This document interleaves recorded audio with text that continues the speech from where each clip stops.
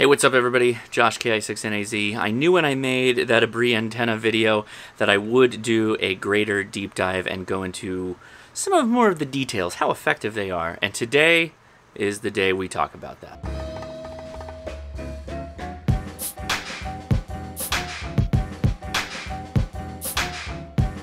So when I found these funky antennas on Amazon, I just thought they were going to be, you know, kind of a joke video. But then it turned out that to me, when I use it on the radio, they worked out really well.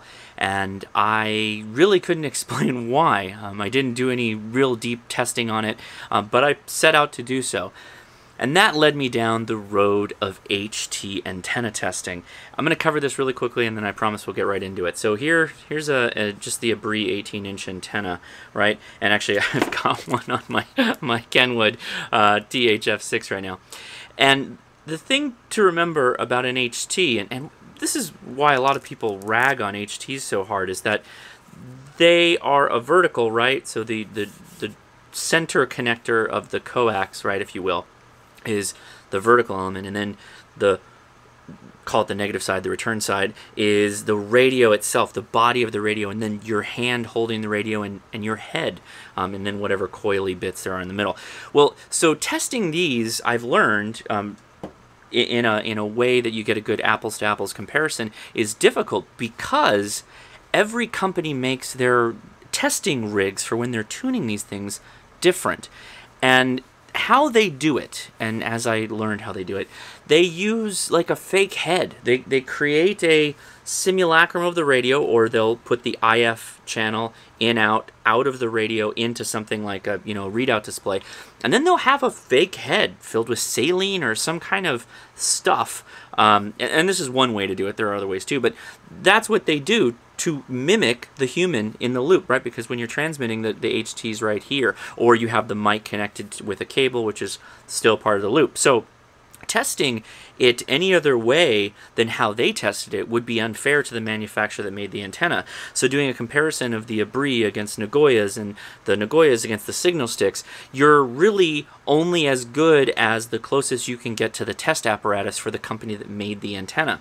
So none of that here. What we're going to do, quite simply, is transmit from a location using all the antennas, and we're going to receive it with an SDR. An SDR that can capture the signal to noise ratio. And we're going to see which antenna transmits the best, and then we're going to flip things around. We're going to put the antenna on the SDR, the ABBREE antennas on the SDR, and then we're going to transmit into it using the same antenna to get a benchmark.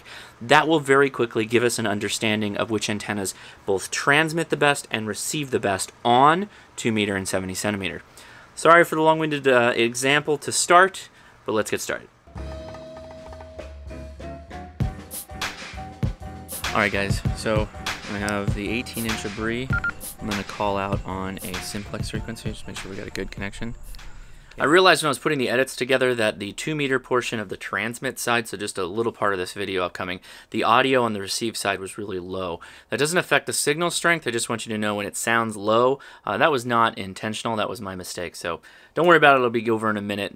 Notice the signal strength, that's the important part. KI6NAZ, KI6NAZ doing a radio test with the 18-inch ABBREE antenna radio test. Now I'm going to take the 24-inch folded, do the same thing. KI6NAZ, KI6NAZ radio test on the 24-inch folded ABBREE antenna radio test. Now unfold it. I leave the 18 up because I always leave it up when I transmit. I don't know. KI6NAZ, KI6NAZ radio test with the 24-inch ABBREE unfolded radio test. 42-inch ABBREE.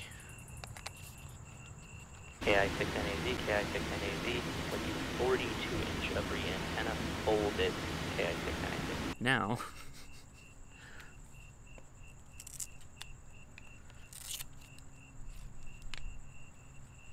unfolded. So long. KI6NAZ, KI6NAZ doing a radio test for the unfolded ABBREE antenna. Unfolded 42-inch ABBREE antenna. As a constant, I have 2 Nagoya 771s that we're going to do a test with. So this is the constant. KI6NAZ, KI6NAZ, radio test with the Nagoya 771, we'll call this antenna 1. Nagoya 771 number 2. KI6NAZ, KI6NAZ, Nagoya 771, antenna number 2, radio test. Back for 70 centimeters. KI6NAZ, KI6NAZ, radio test on the 18-inch ABBREE antenna, KI6NAZ. KI6NAZ, KI6NAZ with the folded 24-inch ABBREE antenna. Antenna radio test. KI6NAZ, KI6NAZ with the unfolded 24-inch ABBREE antenna. KI6NAZ. KI6NAZ, KI6NAZ with the folded 42-inch ABBREE antenna. KI6NAZ. KI6NAZ, KI6NAZ with the unfolded 42-inch ABBREE antenna. KI6NAZ. KI6NAZ, KI6NAZ with the Nagoya 771 antenna. Call this Nagoya number 1. KI6NAZ, KI6NAZ with the Nagoya number 2, Nagoya 771 antenna test. KI6NAZ.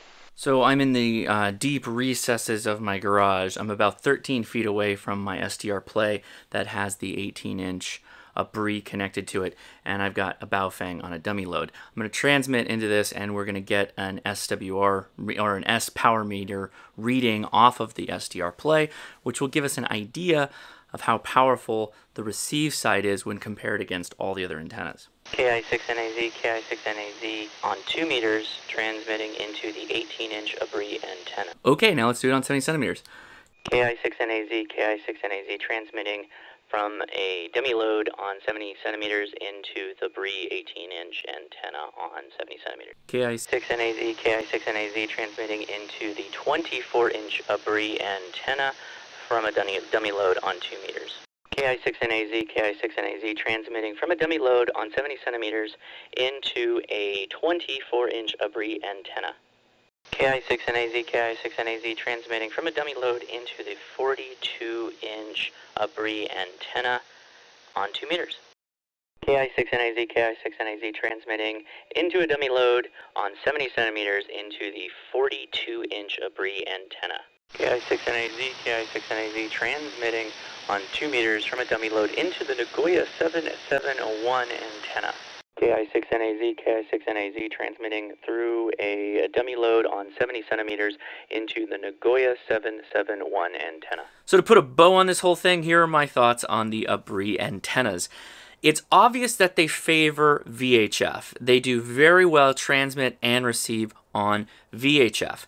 I found, interestingly enough, and this is something we should probably keep in mind, that when it's folded kind of just in half like this, any one of the models, it seems to do better on UHF for transmit. You get about a half S-unit greater transmit power than when you use it unfolded. I don't know why that is necessarily, but I have a feeling it's due obviously to it being folded and something to do with the size of that frequency for UHF, but I don't know. Now, the big surprise for me is how fantastic the receive side of the ABBREE antenna is.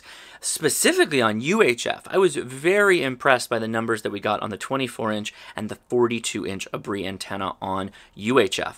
It blew the Nagoya out of the water, and Nagoya, as an antenna goes, the 771, is much stronger on the UHF side.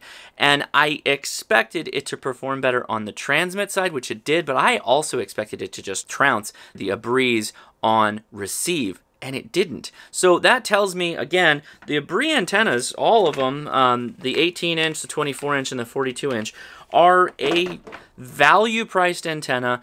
The quality could be dubious for some of you. This bend here, if you leave it like that for too long, will develop a bit of memory. This one in particular, the 42-inch, gets a little floppy when you unfold it. But still, a very good antenna for the price. Its novelty factor is obviously through the roof. It is a little weird. You may kind of come across as a weirdo if you have one of these on your radio, but it performs well, and you can't take that away from it. So if you have any thoughts on how I could improve upon this review, if there's something you would like to see done, we can do a follow-up video or something like that, post them in the comments below. Now, I will leave you with this one thing on the 42-inch. I was going to snake this through the webbing on my load-bearing harness where I've got my magazines and stuff like that for my rifle, and I had an incredibly difficult time bending this. And the problem isn't the vertical bend, it's this kind of horizontal bend that you need to put into it. When you start doing that horizontal bend, you will kink it irreparably, and you're not going to be able to like straighten it out after that point.